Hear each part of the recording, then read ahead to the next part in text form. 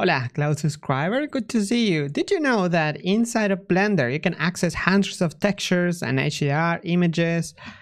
That's the part where you say, no, how do I do it? Well, it's good that you're asking because I have a file here prepared where we can see how to set it up, how to use this. This image was downloaded from the Blender Cloud. So let's do how to do it. But everything is ready here, so that's kind of lame. Let's do it from scratch so you can actually do it on your own files as well.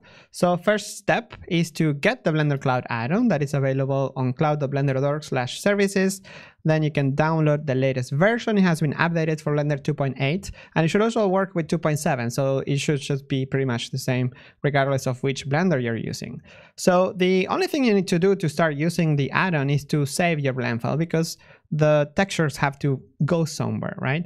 So for example, if I save my file here, then I can already start using the textures. So how to access it? Well, it has a funny shortcut.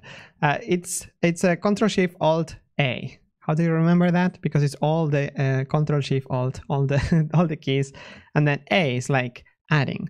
So what's happening right now? Well, basically what's happening is if I move myself down here, it's showing me all the folders available with textures and images, my libraries that I have on my Blender Cloud.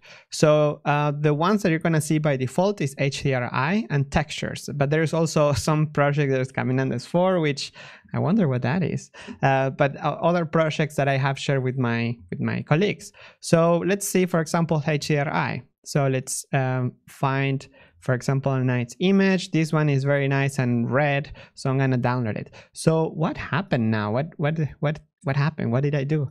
Well, what I did was actually downloading it, so it's available in Blender as an image data block. So I could just, for example, go to first. Let's make a nice monkey, nice smooth, and I can go to the shading workspace just so I can already see it with some environment.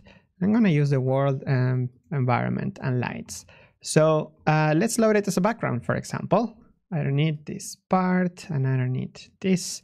So let's go to the world and let's add a environment node, texture node.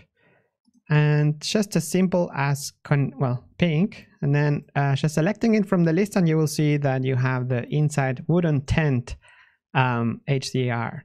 And it's a bit dark because by default the strength is in 1, but you can put it all the way up because it's super high dynamic range. So you can already see it in action. And that's pretty much it. That is how you load a texture. But for example, let's say, let's go to the camera view. And you will notice that the resolution is kind of low by default. And that is because, so let's find a nice shot for this monkey. You will see that the resolution is a bit low because for having a quick preview, Blender downloaded the 1K version. So it's very, very blurred, but it's fast to load. So if you want to make it get a higher resolution, you can press N or go to the properties of the node, or the properties also of if you're loading it in the image editor, it's in the same panel.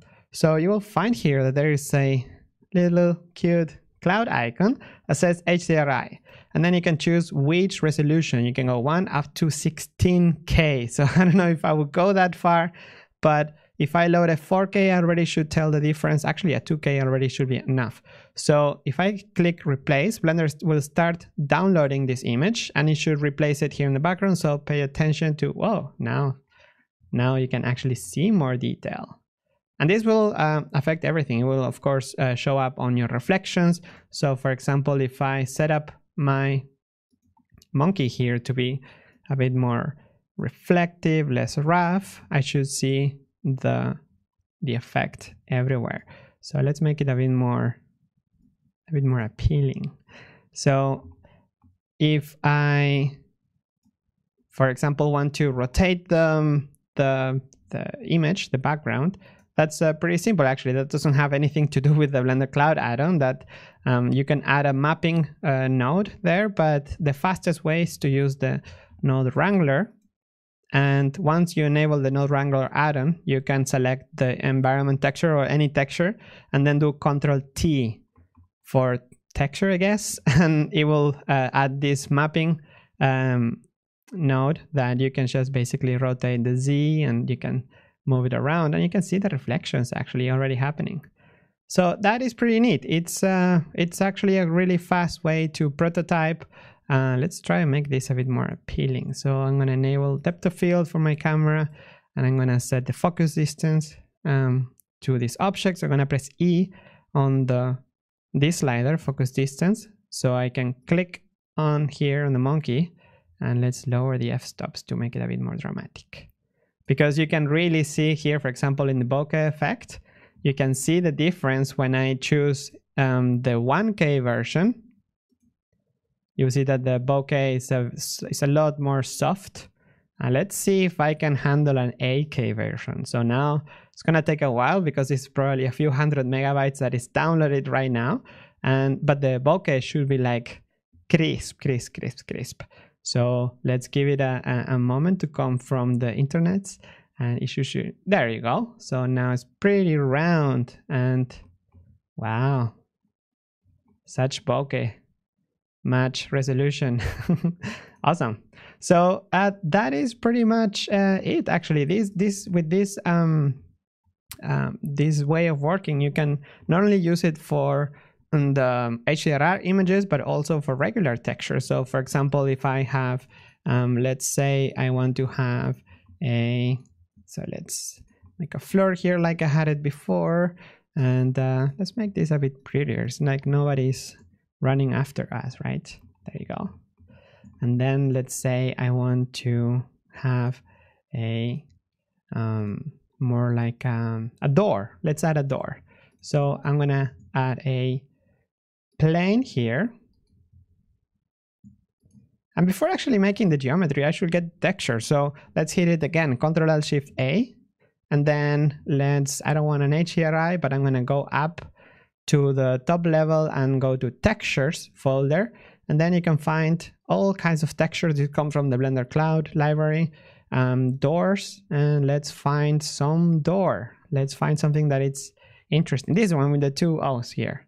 So you click on it, it's downloaded the texture, and now it's available as a data block. So now I can actually make the geometry.